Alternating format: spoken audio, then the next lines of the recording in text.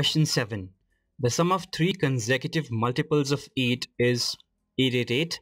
Find the multiples. This time again we have consecutive, that means continuous multiples of 8. When you add them up, it gives 888.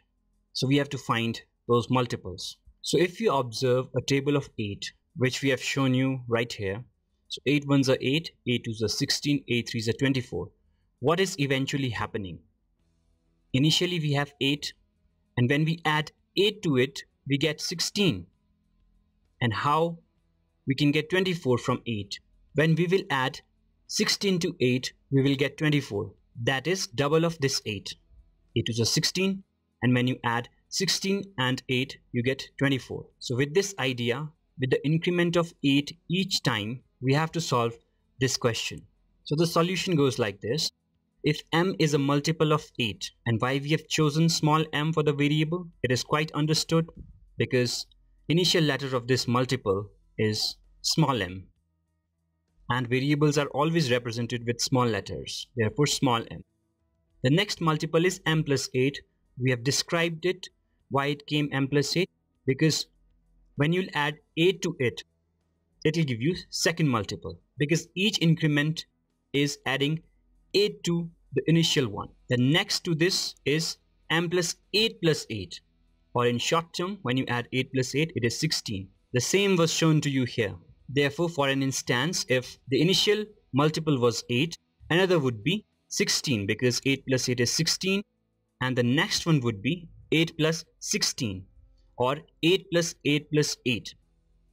That will give you 24. So we can take three consecutive multiples of this 8 as m, another one m plus 8, and the third one as m plus 16. So we understood the basic idea.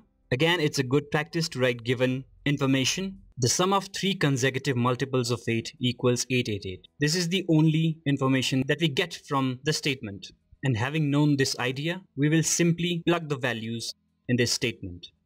Therefore, sign of mathematics, the first assumption we have made for the multiple is small m, and we are going to add the next consecutive multiple, so it would be m plus 8. Again, the third multiple of 8 would be m plus 16, and this equals 888 as it is. Now it is just a matter to solve this expression. How many m's are there? We have 3m.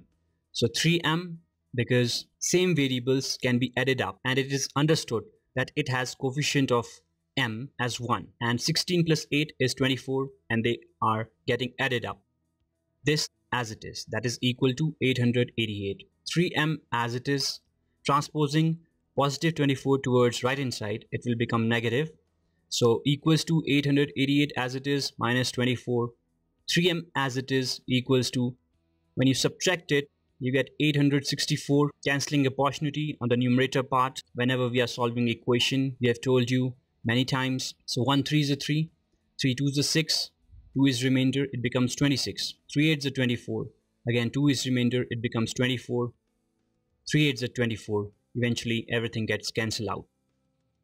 So we are left with m on left hand side alone, and its value is 288. So we have found the value of m as 288. And what would be next consecutive multiple? It is addition of 8 to this m. Therefore 288 plus 8 gives you 296. And what would be third multiple of 8? It would be m plus 16. So m is 288 plus 16, that is equal to 304. Henceforth, three consecutive numbers are 288, 296 and 304. And this is short form of writing consecutive. So now to check our solution, if we now add 288 plus 296 and 304, it gives us 888. And with this, we are sure that our answer is correct. In this way, you solve such type of questions. You have to consider one variable and use the information given in the statement in order to find your answer. That completes your question number 7.